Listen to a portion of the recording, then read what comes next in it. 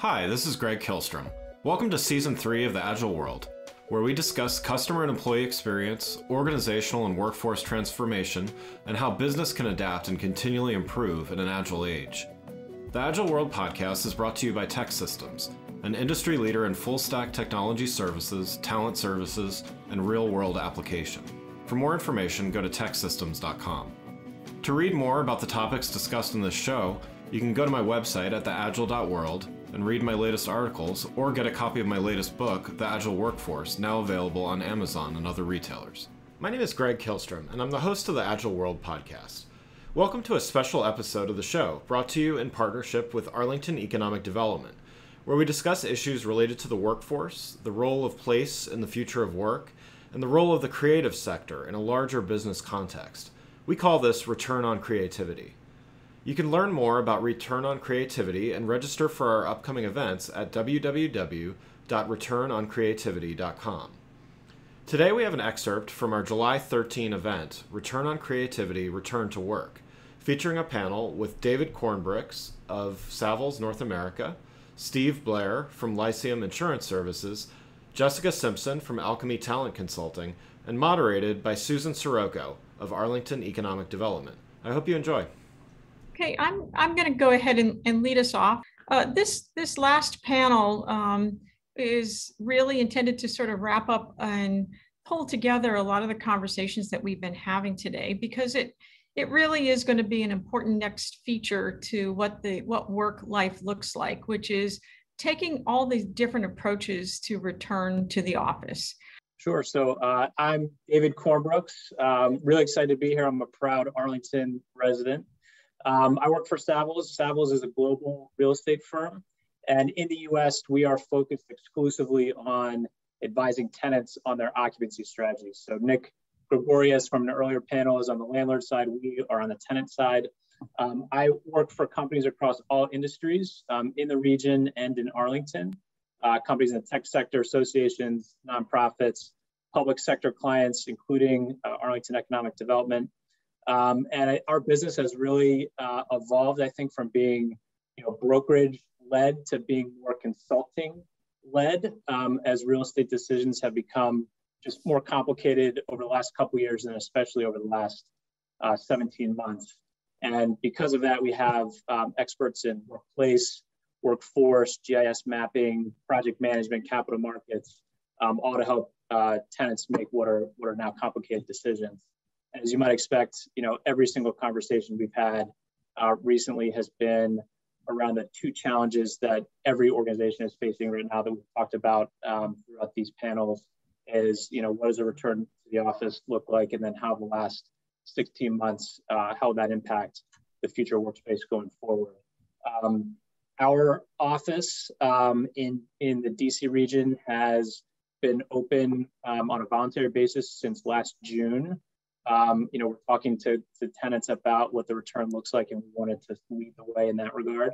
And then as of yesterday, across the US, we are back basically full-time in the office with a couple of exceptions. We had our first happy hour in person last night, which was a lot of fun to see some faces that we hadn't seen in person in a while. Stephen, tell us about you. Hi, my name is Steve Blair, and I'm the president of Lyceum Insurance Services. And we were talking earlier on one of the panels about technology issues, and I just lost my light. So you said this was going to be entertaining, Susan, so I'm going to do my best to do that. We support businesses in the Mid-Atlantic region, and after kind of post-pandemic here, we've been supporting employees all over the world. Our business helps businesses manage their employee benefit programs. We have strategic HR programs, as well as helping businesses with their risk management solutions. We're currently 100% working from home for our entire team. We were hybrid before, especially in the summers. I used to allow my employees to work from home on Fridays and potentially some Thursdays, and now we're 100% focused. And we're pretty fortunate because I had a hybrid workforce before. We had made a lot of the technology and security protocols, put all of those into place. so that when the pandemic came for us, it was just another day. We were just working exclusively from home and continuing to be able to support our clients. I feel like we're a 50-year-old startup company because of all of the changes that has happened with the way that we're supporting our clients and their employees. Before, we used to have a workforce, as everyone's been talking about, that was focused in the Mid-Atlantic region, especially for our clients in the Northern Virginia, Arlington area. People were living and working in a physical location here, and it was like almost overnight, people started moving and migrating across the country, and that created a lot of challenges for certain organizations. And so we've had to adapt and help our clients adapt through that process, and it's been really interesting to see that happen over time. Well, thank you. I appreciate your insights and your summary there. Jesyka, set me straight.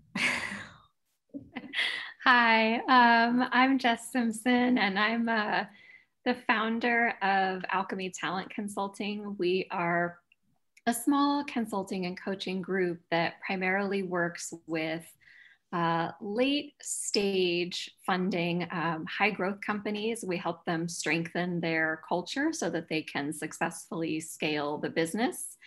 And I also run a community called 10K Collective. It's for mid-career women of color who've gotten promoted to a point of isolation in their careers. And we provide community workshops and cohort programs that enable them to be seen and heard, valued, and validated, which is often something that is challenging in the places that they work. Probably even more so during the pandemic. Thank you.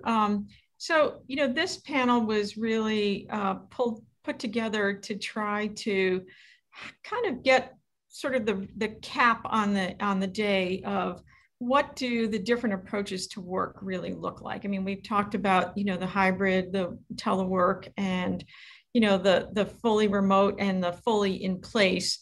But I'm hearing that there's something in between that has kind of been a bit of a thread throughout all of these panels today. And Jesyka, maybe you could start us off and talk a little bit about, what is the role of physical space now? And, how is that impacting? I think mostly I'm curious about the 10K Collective, but, maybe your other work and your other clients provide a little bit more of a little viewpoint, a little glimpse into how they're really looking more now at what the difference between physical space and working non-physically looks like. Yeah, so I work primarily in the Bay Area and the Pacific Northwest. So I'll put that out there because that I think influences the way that the clients I work with are handling this situation. Most of them have surveyed their employees in the last couple of months and have discovered that there's a lot that their employees have enjoyed about working remotely. And I think also with Bay Area traffic, not having to deal with that commute in heavy traffic has been beneficial. So what I'm finding is that they're looking at their how they want to utilize their physical space going forward. Some have already leased it out. Others are sharing that space with other organizations. And most of the companies that I work with are using the physical space as a gathering spot for company events at regular intervals to bring the team together for retreats and specific scheduled events. But and it's if they've kept space, it's available to employees when they want to access it. But they're going with a remote first model primarily in this geographic area. I think you were the first person today who's actually used the word traffic as one of the elements that has got to be influencing a lot of people in their comfort level of why working remotely actually may have a high degree of benefit is not having to deal with traffic. So thank you for that. Stephen, you've said some interesting things even when we were in our introductory session trying to get a little bit of a better insight into what you do around the risk management piece. And I was struck by one of the things that you've talked about, which was security. I think that you had mentioned that you have some law firms as clients. And of course, technology, which you've just demonstrated, is an ongoing, unreliable partner for us, because I think technology now really is as much of a collaborative partner as anything.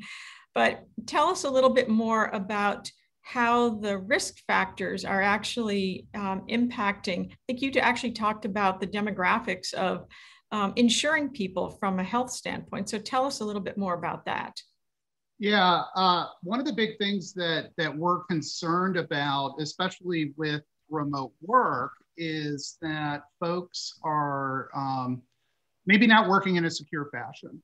I think about my own team, we deal with a lot of HIPAA data.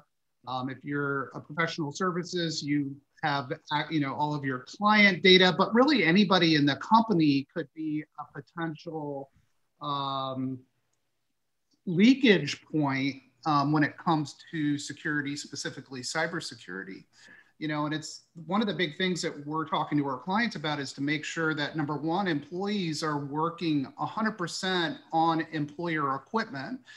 We have our personal pads and our phones and everything like that, but if we're in our home and we're connected directly to the internet, that's an access point for somebody to be able to come in and compromise our business. So one of the things that's important as people are working remotely is that they're using things like VPNs and other type of secure systems to be able to connect and work effectively through the business, and not use things like your personal pad that's connected to your home internet service that could potentially be a point of entry for somebody that's illicit, like a hacker. But there's other hazards, with people working from home. Do you require that your employees have a dedicated workspace? From a workers' comp standpoint, people are classified, either as working at home or hybrid or working in the office. Have you updated that? And if somebody doesn't have a dedicated workspace in the home that you've approved, and they're working and they burn themselves in the kitchen while they decide to start cooking dinner early during business hours, are you potentially in a position where you could have a workers' comp claim? So it's pretty interesting how we've been working with our clients to help develop work from home strategies, ways to approve workspace, and how we can help our clients then be able to protect themselves from a liability standpoint. And we have a lot of people in the industry are talking about extra liability insurance for managers to be able to protect them against potential losses that happen while people are working from home. Well, if you're taking a meeting when you're in a car, I think that's a liability. It sounds to me like, there's got to be some happy medium between really leveraging the extent of flexibility that people have from devices, from communications devices, sure, to being able to use them within certain boundaries, I suspect. But I guess one of those would have to be that the car would have to be parked. Yeah, if somebody gets into an accident while they're driving and working, and on that call, that's absolutely a potential liability for the organization. So as we're working with our employees and we can't control what they're doing because they're not in our physical space like they were before, are we setting up and having our employees work in a safe work environment that's been approved in working with our carriers that help protect our organizations, against these potential liabilities that could happen. Wow, that's a lot to have to, that's like an extra layer of what employers and employees have to be thinking about. Yeah.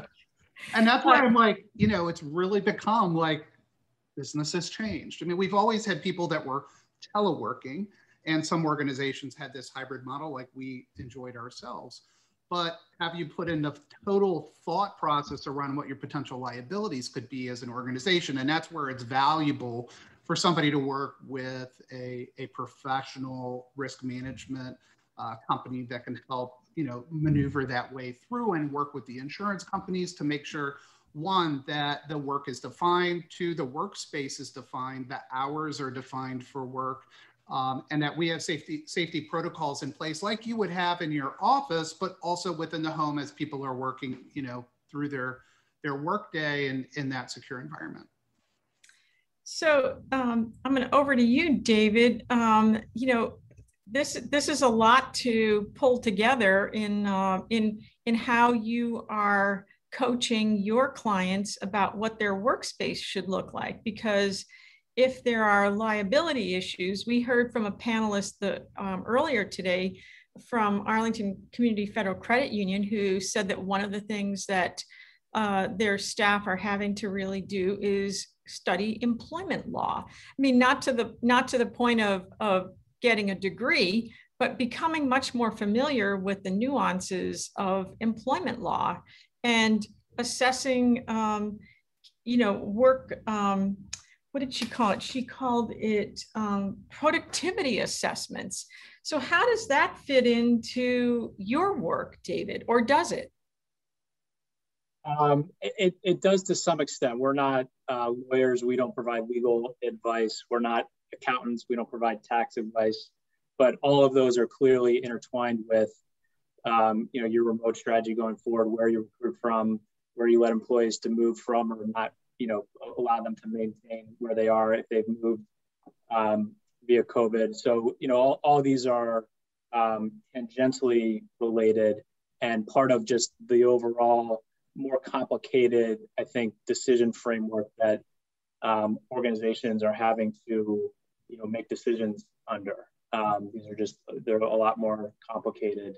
And, I think a lot of leaders are seeing the role of the office as a way to create facilitate the social connection, the human interaction, promote collaboration, these impromptu interactions, build and promote the culture and community, and communicate the brand and mission. But there's a whole host of other, considerations, including what you mentioned before, what Steve was talking about, that play into sort of the overall decision making. The physical office is just, one tool that organizations have to help employees do good work.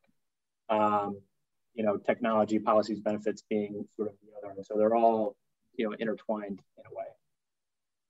Absolutely. Jesyka, I'm curious about how businesses are kind of looking at staying competitive. I mean, if a lot of your clients are doing a combination of remote and they're looking at their talent pool being from a wide range of geographic areas, and they may not be quite so concerned with the physical space, but they may be having to still be concerned with how to be competitive with benefits and compensation and other perks when they can hire people from anywhere. How are they packaging all those things? We heard from someone in a previous panel about how many times people need to be interviewed to make sure that they're a good fit. But I'm sure that there's a lot of those considerations about what the work environment goes beyond the colleagues and goes to some of the more practical things like compensation and benefits and perks. What are you hearing about, and how are you advising your clients on that? Yeah, one of the things I do see clients, particularly the ones who've gone with a remote first approach, is that they are now considering whether or not they have to hire exclusively from their local geography, or whether or not the entire US or North America and beyond even now open up in terms of a talent pool, which certainly does complicate what they do from a compensation and benefits perspective. For example, I had a conversation recently with a client that's looking at whether or not they need to implement geographic differentials in the major metro areas where they now operate, what that means if they're bringing in talent or hiring talent from within North America, but outside of the US. And I think for a lot of them, because it's still early on, they're having to figure out philosophically and financially how they want to tackle that. From a competitiveness perspective, though, back to your question, what I'm finding is that part of what enables them to be competitive is the flexibility they can now offer that perhaps they didn't before, and that they can accommodate a wider range of needs in the employee population from a schedule and location perspective. So it seems to be opening up an entirely new candidate pool that perhaps they wouldn't have had access to previously. And it also, again, just that I'm primarily focused in the Bay Area and also do a bit of work in New York, which are, historically two of the most expensive places to live in the country. What that's also doing for companies is even, maintaining their current compensation levels. If they're used to paying, New York salaries or Bay Area salaries, but they're now hiring all across the US, their compensation package is exponentially more competitive in other parts of the country than it perhaps is in those cities, even without them elevating pay at all. So that also seems to be working in their favor when it comes to competitiveness. I wonder how it works in the favor of the employees who recognize that their peers are making as much money as they are with a lower cost of living, and would they get compensated and paid to travel to an in-person event? Lots of questions. I think that, and if any of our other prior panelists have indicated, it's kind of an employee marketplace, because there are many more job openings than there are employees potentially. So Stephen, you started to say something. Yeah, your first keynote speaker today actually said, if a Picasso has the same value, whether it's hanging in New York or in rural West Virginia or whatever state he happens to be. Yeah, he said a barn, I think. Oh, okay, there you go. And we're seeing that especially on the employee benefits side. What we tend to find is in this Washington, D.C. metro area, our benefit packages tend to be much richer than those in other places around the country, even so far as the type of benefits that are available from the carriers in this state, in Northern Virginia in particular, are much richer than, and in many ways, I think it's because of our closeness to the federal government, than say the plans that are available for employers in Florida or some other places around the country. And that's one of the big things that we had to shift was, especially if you had employees living and working and you had plans, employee benefit plans that were built around a regional marketplace. And then we all of a sudden overnight had this migration happening. For a lot of our clients, we had to make a shift mid-year to be able to accommodate people moving, but also to go back when you're talking about evaluating compensation and benefit packages and everything like that, especially as we're starting to move into fourth quarter and do our year-end planning, because a lot of people are renewing kind of that fourth quarter into the Jan 1 effective date. We're looking at that, but when we're benchmarking now, we're not necessarily benchmarking locally and within a certain demographic in terms of employer group. But now we're potentially competing with employers all over the country in a variety of different fields. And now the question is, and what the theory is, that we should be benchmarking across all fields as opposed to a very specific field, because we may be looking at and attracting employees maybe coming from different industries that could still fit and work within what we do here locally. And some employers are having trouble thinking about that, but all the experts are saying that we need to be looking more broadly in terms of benchmarking, both on salary and benefits compensation, as opposed to really getting, minute within our specific field and job type. That sounds like a job all in itself. It is. As I said, 50-year startup. 50-year startup. Well, this has been a great conversation. I know we are coming to the end of our time. I'd love to hear from you, start with you, David, and I'll just go across, is your kind of recap thoughts about what folks, how is Arlington really showing up? It's a question I've been asking all the panels that I've been in, is, we want Arlington to be the place that people, from an AED standpoint, which attracts businesses and retains them and has the talent to back it up. So how does that fit in with your work, and what are your final thoughts to leave with our audience today? I think I want to address sort of the Arlington specific question. I think Arlington is going to be really well positioned for the future. I believe that both as a resident and as someone who does a lot of work in Arlington, you have a lot of people who live there and a lot of businesses that locate there because it is an environment where you can work, you can live, you can play. There's amazing restaurants. It's dynamic. It's close to Washington, D.C., where a lot clearly happens, but you can also get further west to attract talent that's out there. So I think, and then not to mention, you have an enormous force that is already here and coming in a bigger way in Amazon. That's only going to sort of enhance all of those things. So I think Arlington's very well positioned for the future. And I think just more generally in closing, these are really complicated decisions. There is no one size fits all. And I think, the tight labor market is really driving a lot of these decisions. And we're seeing a little bit of a conflict in, what employees really want versus what, leadership is thinking they need to, advance the organization. And so, how we advise clients is, communicate very clearly and very often. And, flexibility, I think, has been sort of the theme throughout the entire, pandemic, and then clearly today throughout all of the panels. But to be flexible, because I think no one really knows what the next 12 or 18 months is going to be. And I think organizations and employees are going to have to kind of remain flexible to see how things play out. Thank you. Stephen, what would you like the audience to be left with, a nugget?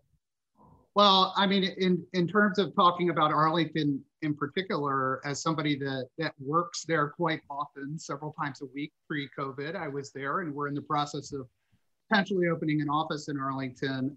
One of the big things that I've noticed over the past 2 or 3 years is a big shift of movement. We've had a number of clients leave the Washington, D.C. marketplace, so downtown, and actually move to Northern Virginia. And what we've been told is, there seems to be, or appears to be, a better work-life type balance that seems to be a little bit better in the Arlington market in terms of the type of office spaces that's available in conjunction with the types of affordable housing that's available in conjunction with work. So people maybe aren't having to travel so far in. And the other little nugget I want to put out kind of more globally is that, as people are reviewing their year end and making decisions, is really to take a hard look at your employee benefit programs and protect your business from potential liabilities. Speak to somebody that's licensed to be able to give you firm advice that has a good reputation, and protect your business and your employees while we're trying to still figure out this combination of permanent work in a space versus hybrid versus 100% remote. Thank you. That really says a lot. And it sounds to me as though actually a lot of the components around your work and risk management are not something that wind up being priorities for a lot of companies, but yet wind up being one of the things that they should value a lot. It's where it can get you into trouble, for sure. Yes, get you into trouble. And big trouble. Yes. Jesyka, thank you for all of your really good insights. I'm sure that there's been some things that you've learned along the way, particularly in this last year, that could apply to Arlington. I mean, I know that you typically work on the West Coast or in New York, but we've got our fair share of high growth companies here. what should we be on the lookout for? What should they be really paying attention to that they can learn from some of the kinds of folks that you've worked with? Well, I think, to second what both David and Stephen spoke about, is that, we don't know what we don't know right now. And so I think we're all in a startup mindset in a lot of ways, and we're learning and growing and evolving. And so I think employers everywhere can benefit from having feedback loops set up with their employees, surveying them, being in regular, transparent dialogue with them around what the future of work looks like wherever they're at. And one of the things I'm really curious to see is, culture has historically been such an important part of the conversation, why we go to work certain places. It's been part of how companies compete. And I'm really curious to see what the role of culture is going to be moving forward in organizations that are choosing more of a hybrid model or even a remote first model. Just really curious to see if we still think about the role that culture plays in the employee experience the same way 5 years from now. If culture, and this might sound unusual coming from a people and culture person, but if we trade some other things or prioritize some other things over culture moving forward, because when folks are remote first, it doesn't have the same priority in the employee's eyes that it does when they're in an office environment 5 days a week.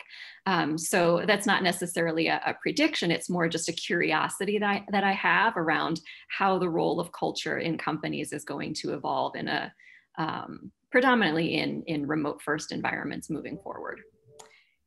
You've said something really important, because throughout a number of our panel conversations, there have been comments about the importance of communication. I think all three of you have had some level of that in your comments. And Edie Goldberg, in one of our prior panels, did say, because she does organizational psychology, and she said, the complement to having robust communications is listening. And so I think that that's the other side of making sure that where your employees' heads are at and what's important to them. So setting those priorities is likely to show up, I think, in that regard. Thanks again for listening to the Agile World podcast, brought to you by Tech Systems. I'm your host, Greg Kilstrom. If you enjoyed the show, please take a minute to subscribe on your podcast channel of choice and leave us a rating so that others can find the show more easily. You can learn more and get a copy of my latest book, The Agile Workforce, from my website at theagile.world.